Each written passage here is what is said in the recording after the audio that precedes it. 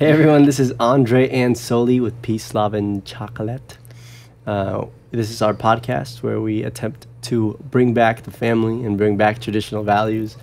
Today we are here, I am here with my wife, Soli, in case you didn't know. We are married and we do have a baby. We are married. Oh. We're not married anymore. He's not wearing his ring. Hey. It's fine though. I don't need a man. Yeah, you're a strong, independent black woman. You don't need no man. So we're bringing back. Intro. We're bringing back. What are we doing? I already said that. Oh, I missed it. You already said that. So today we have a very fun topic. I feel like this topic is actually pretty controversial because there's a lot of different opinions about this, even though like it might seem, oh, that's nice. But the topic today is friendship. So we're going to be talking about how friendships. Friendship.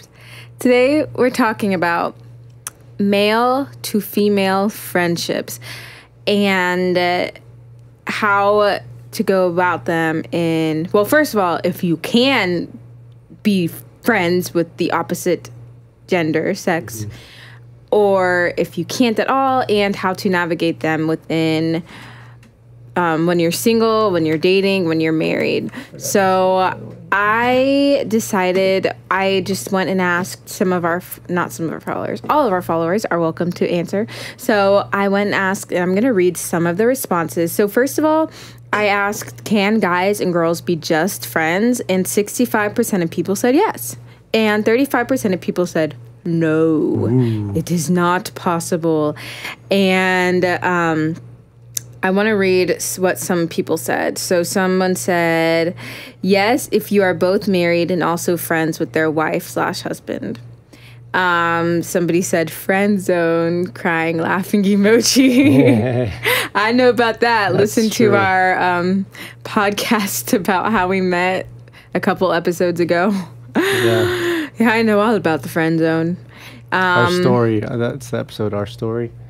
That's the one. Yeah, the one about our story. This person said, be respectful adults who recognize healthy communication and boundaries. Someone said, with proper boundaries, they can be. My brother said sisters and brothers, which we're not really going to talk about sibling friendships today, but I agree. You can be friends with your siblings that are the opposite gender. Josie, you're my friend if you're listening, which you're probably not, but you should listen. Anyways, and this person said, if you've known him/her for so long that he/she feels like a brother or a sister, which is kind of similar to what Josie said, but also not because they're not blood siblings. But we're going to get into it today to sharing our thoughts and opinions and facts and things like that. Of course, since we are Christians, we are going to try to come at this from, a little bit more of a biblical perspective too, but also just share our thoughts. And also common sense. Yeah, and just logic too. So I found this quote, which I thought was interesting, and it's by this lady, Dr. Soroya Bakjes.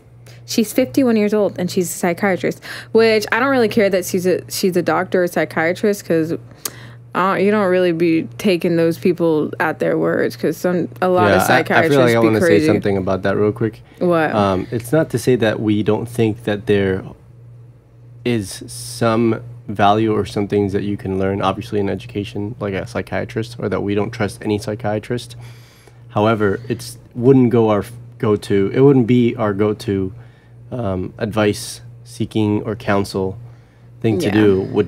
That wouldn't be the first thing to do, is to go seek a psychiatrist. So we take their opinion as we would anyone else's, really. Yeah, and I just want to read this because I just think it's interesting, and I'll talk about whether we agree or disagree or whatever. But she says, while men and women can be friends, it is difficult for the relationship to be entirely platonic. Do you know what platonic means? Yes. Okay, well, I had to Google it. You can go ahead and say the definition. Platonic means like... Here, let me just tell you. Well, I can tell from my Guatemalan experience. what platonic means. Usually when you say we have a platonic relationship or it's my platonic love, it means like it will never be. So that's why I know that what that word means, because it's like on a plane that isn't like real. Yeah, it says intimate and affectionate, but not sexual. Of love or friendship, yeah. Which I guess it's a good point, because a lot of people just immediately go to sex.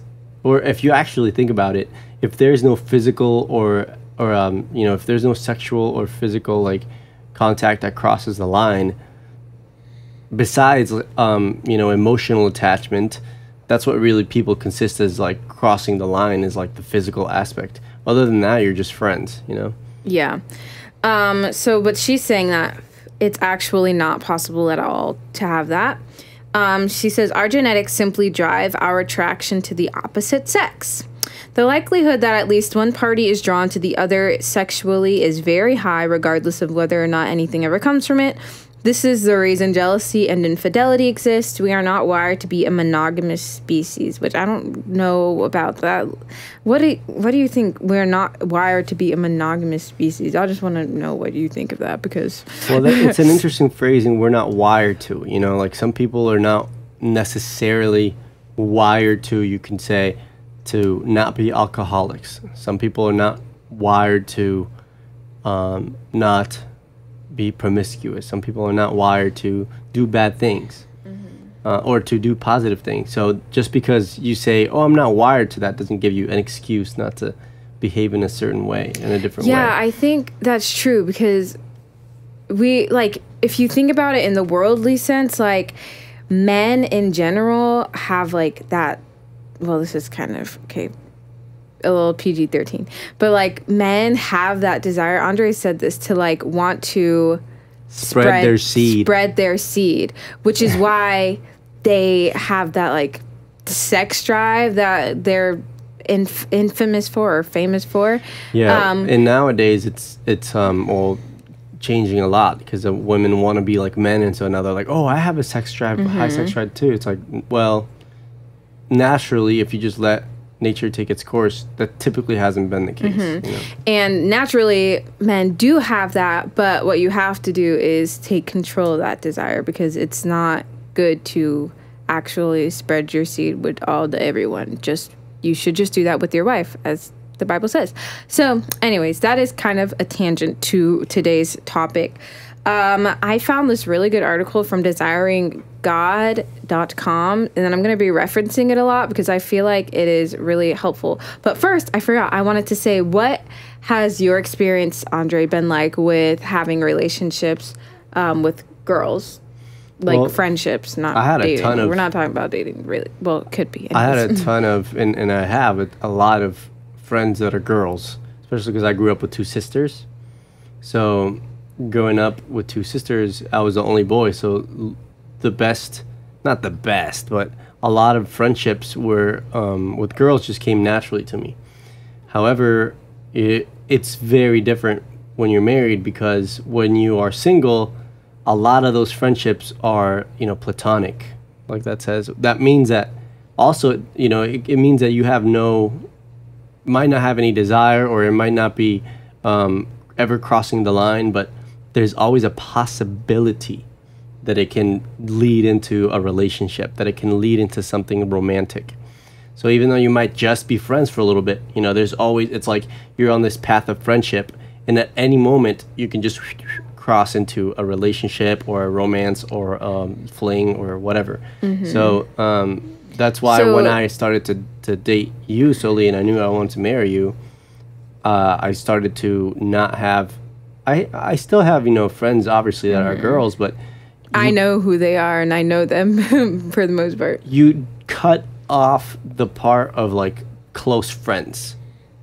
You say, no, I'm not going to be a close friend with you anymore unless you are as close friend, or at least you're as involved with me as you are with my wife. The reason for that is because you don't want any like weird things going on there where it's like, oh, I'm really close to it's obvious, and it should be obvious. If you're dating someone, and especially if you're married to someone, then it should be obvious, like there is no close friendship you're gonna have with another with a friend of the opposite sex that is gonna be closer to you than they are to your spouse. So I want to ask you, like, do you feel like most of those friendships, like, you were just friends, or did you ever, like, did you have a sense of like, okay, something, like, even if you weren't that attracted or attracted in any way, but was there like that sense of like, okay, this could turn out to be something more, or was that something that you were conscious of? Did that happen a lot? Like, what do you think? You're not conscious of it every day or every time you hang out, every time you talk. It's not something that you just say, like, oh, tomorrow we can be romance. No, like, you can be friends for a long time. What does happen is that, like I said, there's that little seed that is like, at any point, it could turn into it. You don't think about it all the time, but let's say, like, you're just friends, you've been friends for like 10 years, and then all of a sudden you're hanging out late at night, and then you're like, oh, you and get let's real say one deep. of the right, you get real deep. You've been talking for hours, and all of a sudden, after talking for hours, you're like, this is very deep conversation, and then you realize that other person really knows you, and then you realize, you know what, they look kind of cute tonight, and then the other person's lonely. All of a sudden, there's a little something there. So you always have to think about those things because they always appear, and you always have to be cognizant of the differences between your attraction to the opposite sex. Nowadays it could happen with the same sex too, I guess, but that's why you're always putting up boundaries to say, this is as far as I'm gonna go, and that's what you have to do. You always have to say, no, like, I'm gonna have a friend. For example, if I have a friend, and a friend texts me or says something to me, I'm gonna tell solely. Not all the time. Sometimes it might not warrant like me telling solely, but let's say like we texted back and forth, and she said something funny, I said something funny, and we had an interesting conversation. I'm gonna tell solely. And the reason why, it's not because she's worried or because like, oh, I'm worried that she's gonna think that I'm cheating. Not at all. It's just to say, like, I'm just putting it out there that we're texting, and that's it. Like, I texted this girl, and this is what happened. Mm-hmm. And so it's just like a whatever thing. It's like she's involved in it too. And so the next time, let's say if we meet up with this friend, and she's a girl, obviously, then Soli's going to be a part of that conversation too. Soli's going to be like, oh yeah, I know that, that's what you said to Andre, or that's what you said, or whatever. So it's not like I said every time that happens, but you're always like involving your spouse. Mm-hmm. You're always involving them in anything. Like, if they're friends with me, they're friends with Soli because we are one. Yeah. So my experience with guy friendships is that I really had none. I never ever had boy friends, guy friends, ever. Like, I have one friend that was like an acquaintance. I had like a couple like far, like, not even acquaintance, like right before acquaintance and not friends, because like I had some friends with brothers, or like some people that like older women that would be like mentors to me that would have like sons and things like that. But really, I just had girlfriends, and I had really good girlfriends. There was no like drama or anything, which was I'm so #blessed, because I know there are a lot of girls that are like, I could never be friends with girls, they're so dramatic. And then I see their friendships with guys, and they're like the most flirtatious. Yep. Like, do you notice like every like I without fail, every time I have seen a girl and they want to want to be one of the boys, or they're so flirtatious. 90% of the time with those friendships, the guys are simps, and they're simping for the girl. And they think they don't like girls because their personality is one that attracts the type of girls that they don't like. Their personality is the one that's attracting the drama and the cattiness and things like that. And, you can't, not every girl is like that. Mm-hmm. So, and you should really seek to have friends that are girls, and especially if you have, if you're a girl, especially if you have trouble finding friends that are girls, and you think, oh, I only have to be friends with guys, you like that shows you there's something wrong with your thinking and your mindset. Yeah. And when you think about it too, imagine you're friends with all guys, right? What's gonna happen when you get married? If you want an alpha male, if you want a strong man of God, he's not gonna let you be hanging around a bunch of guys. They're not gonna be your close friends anymore. Okay? All of a sudden, you're gonna lose all your friends. So you have to think about that. You have to think about, you know what? When I have, let's say you hang out with 5 guys, and sometimes 5 guys. like, yeah, 5 guys sounds good. And you sleep over and you do things like that, and you're just like hanging out with them all the time. You watch movies together. You go on friend dates together. All of a sudden, you get married. You think your husband is going to allow you to do that? If he is, he's a beta male. He's not an alpha male. Yeah. So you need to really think about, okay, what type of friendships, like Sully said, what is wrong with my approach that I only want male friends? A lot of times it's the attention that guys give you. You know, it's like, oh, this, or they tell you you're pretty and all these things, and a lot of girls like that. And a lot of guys literally will just settle for a girl they think they're pretty or cute or just fun. They will just settle for the girl's attention, and the girls will settle for the attention that the guy gives them. Yeah. And a lot of that happens. I want to say one story. I talked to someone and they're like, oh, I don't know why, like, no guys like me. I've heard this so many times from girls, like, no guys like me. And I'm like, that is literally not true. And they're like, it's practically impossible. No guys like me. I'm like, you have 5 friends that are gushing over you, but you just look at them as friends. You're like, oh yeah, but they're just my friend. I'm like, they tell you you're pretty every day. They like you, but they might not say it, but you know they like you. And they're like, yeah, but whatever. I'm like, no, that's how, like, they like you, and you knowing that they have a crush on you or that they would want something with you, you keep them as friends, okay? And that's fine. I'm not saying that's wrong. I'm not saying that if you're single, you know, as long as you obviously don't cross the line, you're not like going dating around and kissing these boys or anything like that. Obviously, sleeping around. But as long as you're doing things correctly, it's okay to have guy friends that you know like you. I'm not saying that's necessarily wrong. Just know that they're beta males, you know. But understand too that you can do that. You can have friends and you can have fun with all that, all right? Not in a bad way, just in a proper way. The point though is that if you're looking for a relationship, those are not the guys that are gonna be good for you. And for guys, if you have a girl that you're interested in and she has only boyfriends, like guy friends, and she has a lot of guy friends that she's rotating and hanging out with, and she's always like posting like, my best friend, my buddy, and this is my buddy, and that's my buddy too, I would like immediately, I know a lot of people, immediately I would say that's a no. Yeah. The reason for that is that person is not ready to commit. And they might be ready to commit at some point, and so I would continue to get to know that person, but not like commit at that point in time. Yeah. First, I just want to say Five Guys is a burger joint, so I'm not like, Five Guys. That sounds great. Yeah. No. Well, I said that does sound great, so I hope people know that too. It's a burger joint, anyways. So you don't have to be friends with the opposite gender.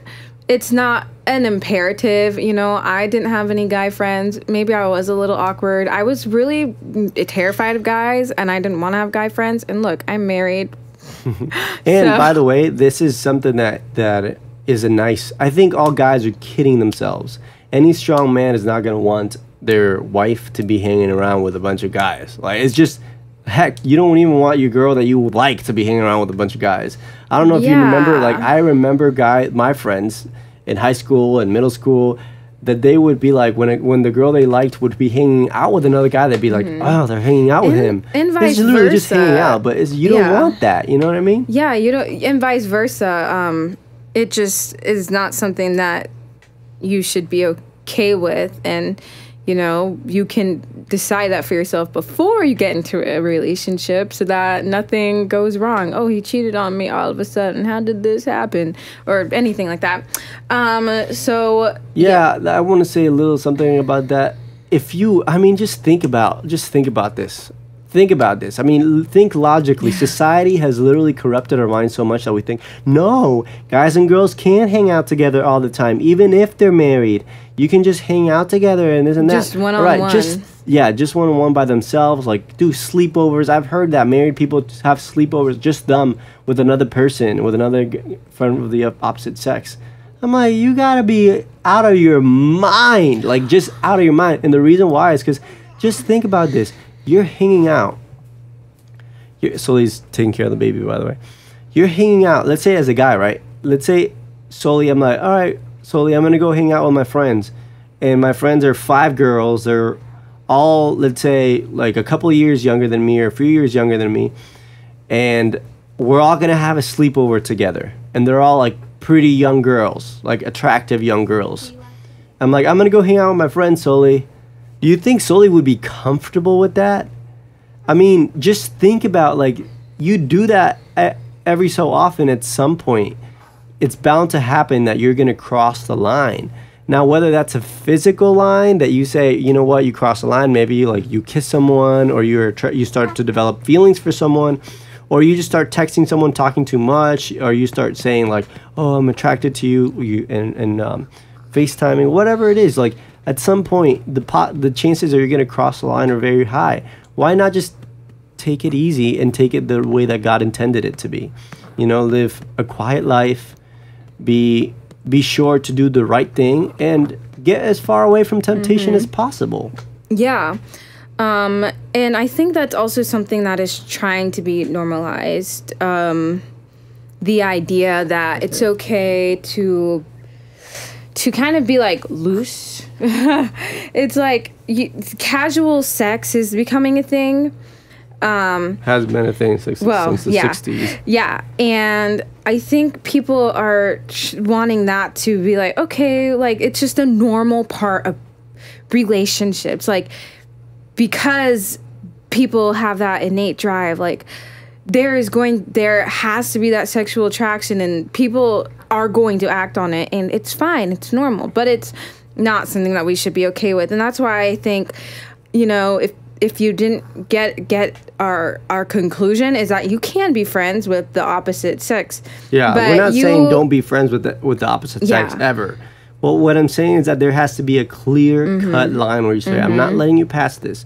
We're not going to text, you know, to each other for long periods of time. We're not going to spend hours talking to each other unless the spouse is involved, unless the spouse is very aware and okay with it and is part of the conversation and is included if they want to be. Even if they don't want to be, you say, hey, this is what's going on. This is what we're talking about. This is really nice.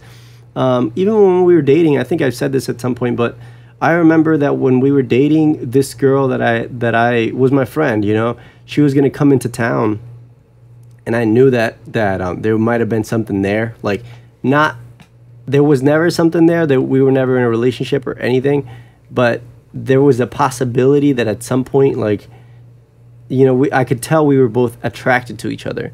So she said, oh, I'm going to come into town, like, I would like to see you and like hang out and whatever. I was like, no, it's okay. I didn't say that, but I was like, what's the point? I think you just didn't respond. Yeah, I didn't respond. And because I knew that she was the type of person that would want to hang out. We didn't have a friendship more than just the platonic, like maybe someday we'll be together. It was just like an implied thing. So I was just like, no, I'm not going to hang out with you.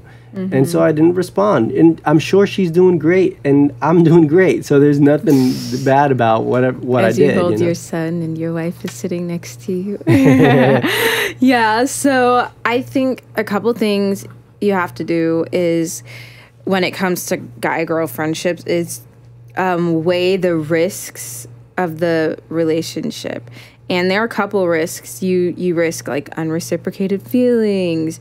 So, like, if you get into a guy-girl friendship, there is always that risk, kind of like what Andre was saying a little earlier. Like, if the guy likes you, it's likely going to happen at some point. That what? That a guy will like you in a friendship, and the girl doesn't like him back, or that you'll like a guy and he won't like you back. So that's a risk, and that can be sad. I remember watching this video where a guy went around asking girls, "Do you have guy friends?" Like, yes, and it was like, "Are you more than friends?" No, they're like, "No, we're just friends. We're literally just friends."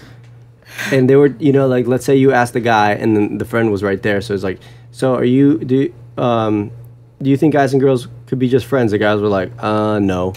Yeah, like and most of the guys said no. And also they asked the girls, "So you are just friends, right?" It's like, "Yes, we're just friends." And like, "So if you said, hey, let's have sex tonight," what would they say? The girls were like, "Oh, they would probably say yes." That doesn't sound like a friendship to me. I don't know what kind of friendship. Literally all the girls said yes. Like if I said, "Yeah, we can have sex," they would say, "Yeah, let's have sex." Which is another risk is that sexual temptation on both of your parts, because even if you're not in that relationship, and if there's something that you see like, oh, wow, like, oh, that person's handsome, or, oh, she cute, and, even like getting deep into conversation, then you risk that sexual temptation. And another thing is just undermining marriage, which we kind of talked about too a little earlier, the babies being so cute. So those are some risks. And we already mentioned this too, but you have to implement necessary boundaries. Yes. One of the boundaries should definitely be include your spouse in everything, in like every conversation. Let them know. Tell them like, oh, like I said, I talked to this person. If you have a friend, you tell them what you've talked about. You just tell them, hey, listen, this is whatever, because it just keeps an open line of conversation. You don't want to be hiding things. The only thing that I don't explicitly mention to Soli many times is if someone confided something in me that is very deeply, that Soli maybe might not even be curious about. And it's most of the time, 99% of the time, with guys that talk to me and guys that say, I'm going through this, and then I'm maybe like, oh, yeah, he won't tell me like all the details, and it's not that I don't want to. I'm trying to keep it to Soli. Is like most of the time Soli's not even curious about it, and I'm trying to confide. yeah, exactly. And I'm trying to just keep it, between my friend and I. Yeah, another boundary is one-on-one. These are for single and married too. Some of these. So if you're single, I would suggest being very careful about what you talk about with that other person. Don't have detailed discussion of like your love lives, your past love life. Like, don't get too deep into it. Yes, I totally agree with that. And that's something that is wrong that they do in counseling sessions, in my opinion. They say like did he spit up? No, this just. His blanket has poop stains on it. Okay. Okay, you couldn't have... Life of a parent. You should have parent. saved that for a private moment, but that's fine. It's the reality of having a baby. Yeah. Not right now. It's clean, right? Okay. I don't know. All right, well, put that away. Anyway, yeah, that's something that I think they do wrong in counseling sessions. I think a lot of times people focus so much about like, hey, tell me about like everything that happened in your past. Everything that you did, or everything, like every single person you've ever been attracted to. And I'm like, quite frankly, I don't give a beep. Like I know Soli's attracted to me now. And it's not to say that you have to put red flags, like, don't be aware that what the red flags are. Soli. No, Carlos farted it. Don't think about what the red flags are. It's not. I'm not saying that don't think about the red flags. Don't be aware of the red flags. What I'm saying is like, if you get so deep into like, oh, you were with that person, and so like, what did you feel like? What did they do that made you this, or what? It's really, it doesn't matter. It doesn't matter, especially if you are dating already. Yeah, and you know the person obviously, but you have to take it also case by case. You have to know what the other person is like. You have to really just use discernment. Use discernment. Our whole podcast could basically just be use discernment. The Holy Spirit will tell you everything. Gives you logic. So always have parents home if you're single and you're hanging out, or like if you have, maybe you don't live with your parents and you have roommates or something. Like, don't be one-on-one with each other at each other's houses. A lot, yeah. That's a good advice, or at least avoid it as much as possible. Yeah. Because, or just make it brief. Like, if you know, picking up, like, don't do that for extended periods of time. Yep. And if married, and never meet one-on-one with the opposite sex. Because what could happen is that you might think, oh, we're just friends. All of a sudden, like I said, you're lonely and you are horny, to put it bluntly. You're horny, you're lonely, you know the other person well, and you've been spending a lot of time connecting. All of a sudden, it comes 1 a.m. at night, and you're like, oh, okay. Like, I find myself falling in love with this person. That's when it just happens. Yeah. And some people even take it so far as, who was it? It was Mike Pence got blasted by the mainstream media because they are deceitful liars. Agreed. When he said that he does not meet with anyone, not even for work, one-on-one that is the opposite gender. And people blasted him for this, but it's not about... It's not even just about accidentally tempting the other person. It's about giving the appearance of evil.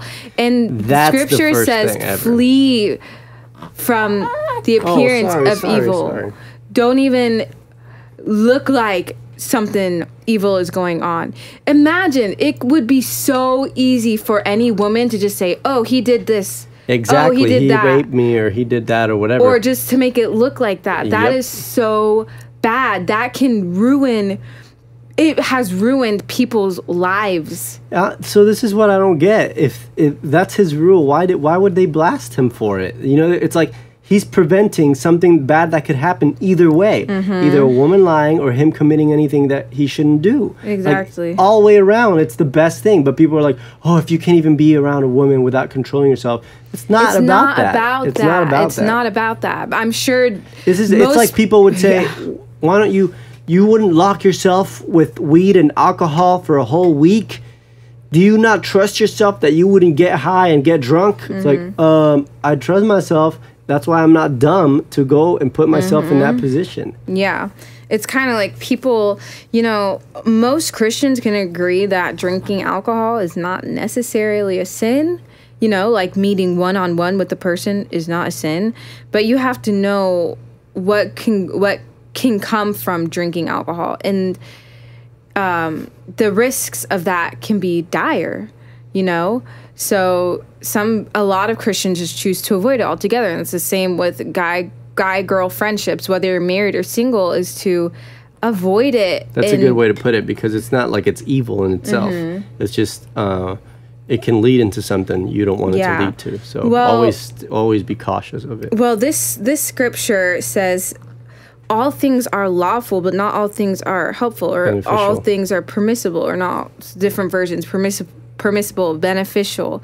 So you can have guy-girl friendships. You can be close, but it's likely not going to be beneficial. It might not be, you know, a good thing. Yeah. But it's not necessarily a sin, but you should just play it with caution. Yes. Yeah. And some questions that you could ask each other, whether you're single or married, am I spending time alone with this person, with this friend? And that can help you to say, okay, I need to take a step back. Make sure you're not meeting privately. Oh, for spouses, complaining about your marriage to the opposite, to somebody of the same or opposite gender. Just don't do it.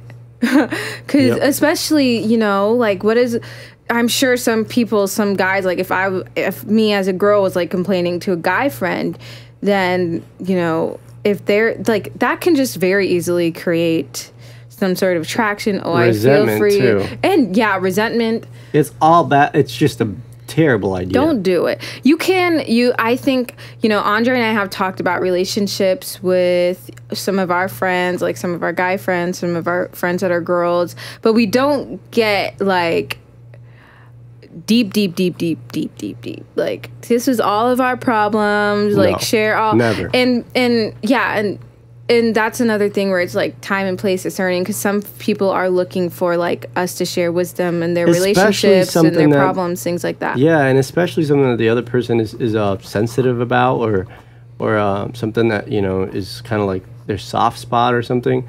Like for example, let's just say that Soli had a sensitivity about the way her hair looks, which she doesn't, but let's just say she did. Then when another girl came by, let's say that she had like really nice hair, and I went, oh, your hair is so nice, your hair is so pretty, I wish Soli's hair was like that. That would just be rude. Why would I say that? It would put a strain in our marriage, and the other girl might say, hey, he likes my hair better than he likes his wife's hair, and maybe there might be something there, I don't know, but it's just something you wouldn't do. In the same way, you wouldn't want someone to say, Soli, if let's say I was sensitive about my hair, you know what I mean? And then Soli's like, another guy was here, and she was like, oh my goodness, you look so good with that hair, That's like, why I wish Andre's hair was like that. I don't understand when married people talk about how they find another person attractive. Like, I get it if you're like, okay, that person is handsome, whatever, but like I've seen so many married people, like especially on social media, like take an actor for example that has like abs and all these things and like is like human Ken doll or something like that, and then they like put it on their social media like, oh, this guy is so attractive and things like that. Like, I don't understand why people do that. Like, I never want to undermine who my husband is, because I love him and I don't want to be sitting there like, oh, I wish you looked like this or looked like that, which is kind of another topic, but but it does have something to do with it. And another question you can ask yourself is, do I find myself thinking about them or fantasizing about a life with them? This is for whether you're single or married as well. Most guys or non-guys would not fantasize about a life with them, but would fantasize about something else. Well, girls, I think, are more likely to fantasize about a life with them. Like the life, like, just being together and getting married. And then this question, do I find myself excusing intimacy that would otherwise be inappropriate? I think it can probably be easier when you're single to see that. I don't know, maybe. And just be like, oh, well, like, we're both single, it's not that big of a deal. Does that make sense? But it can be easy to just like excuse the intimacy, or like, oh, I'm married, nothing's gonna happen. Like, and then it happens all so fast. And then, asking yourself, why are you friends? Why do I need to be friends with this person? What am I getting? Is it because you like their attention, which for a lot of girls, it is an attention thing. And I remember, oh my word, in youth group at church, oh, so many girls would just be vying for guys' attention, like. And I remember thinking, why, like, and they would like go around acting like they were the best of friends, but from the outsider perspective, all you saw were these girls just totally flirting, just loving the attention of the guys, and the guys just loving the attention of these cute girls and really short shorts and, showing off all the everything. And you're like, what on earth? I thought this was supposed to be church. People, sometimes youth group is a hub for that kind of behavior. So are you flirtatious? And I thought this was really a really good excerpt from the Desire in God article that I mentioned. It says, the writer said, Paul encourages us, let us walk properly as in the daytime, not in orgies and drunkenness, not in sexual immorality and sensuality. He says that in Romans 13:13. It's interesting that Paul contrasts sexual immorality with walking properly as in the daytime. When our texts aren't private, our meetings aren't sneaky, our intimacy not shrouded in smirking, we can participate in the kind of pure intimacy in male-female friendships that is public and commendable, filled with grace and truth. That's so good. It's really just a matter of setting those boundaries, having those boundaries, not having the appearance of evil. At the end of the day, though, I think people get caught up in the boundaries thing a little too much, too. So, like I said earlier, at the end of the day, be mindful of these things, but you don't have to sit there and say, like, these are our boundaries. This is what we're doing. This is what we're not going to do. It's just knowing that when lines are crossed or lines look like they could be crossed, discernment. You are able to step away, or you are able to say, like, I don't even know if you have to bring it up. Don't be afraid to cut off friendships. Don't be afraid to say, oh, this is not. Yeah. When you see that something is wrong, right away do it, and use discernment in each situation, and you'll know what to do. If you are seeking God, He will show you what to do, and it won't be hard. It won't be hard to say, "Oh, should I keep talking to this person? Am I getting too close to this person?" Especially if you're married or you're in a relationship.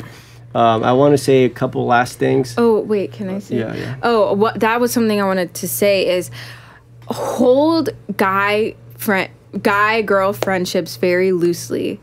Hold friendships of the opposite gender loosely. That doesn't mean you can't see it as important, as an amazing part of your life. But especially when you're married, there is a high chance you are going to have to distance yourself from your friends of the opposite sex. And that your relationship with your friends of the opposite sex will change when you are married.